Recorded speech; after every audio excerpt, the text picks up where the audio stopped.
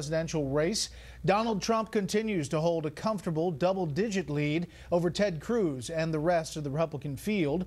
This occurs as some establishment Republicans seem to be reconsidering their initial suspicions of Trump, while a group of conservative thinkers is slamming the billionaire. Senior political correspondent Mike Emanuel has all of that for us tonight. Good evening, Mike. Well, Brett, good evening. The Republican race, according to the latest Fox poll, reveals two tiers on the Republican side.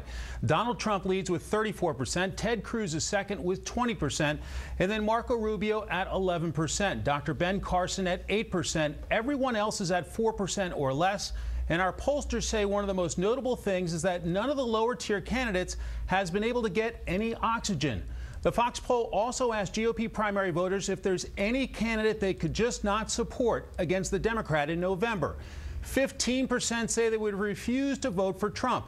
10% mentioned Jeb Bush. At this critical stage, tension is building. 10 days out from the Iowa caucuses, and it's feeling like a two-man race on the Republican side with Donald Trump versus Ted Cruz. Trump is out with a minute-long ad attacking Cruz on immigration. I want immigration reform to pass, and that allows those who are here illegally to come in out of the shadows. Meanwhile, Cruz is running an ad attacking businessman Trump on the issue of eminent domain. Fancy term for politicians seizing private property to enrich the fat cats who bankroll them. Like Trump. Last night, the National Review came out against Trump, featuring 22 conservative voices from Glenn Beck to Bill Kristol to Cal Thomas.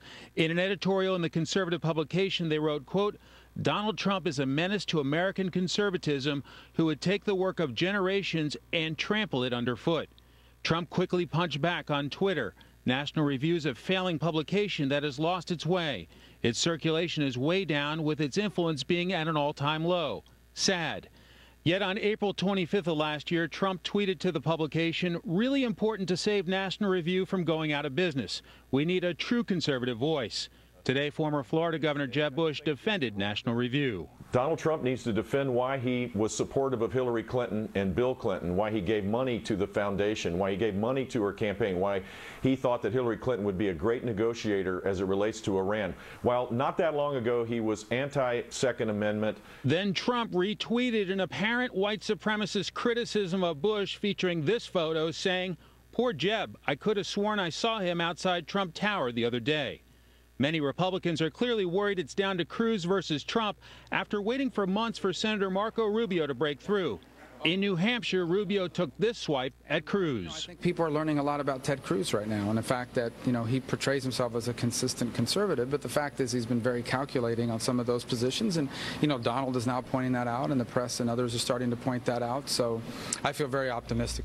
With the entire East Coast bracing for snowmageddon, it's also having an impact on the campaign trail. New Jersey Governor Chris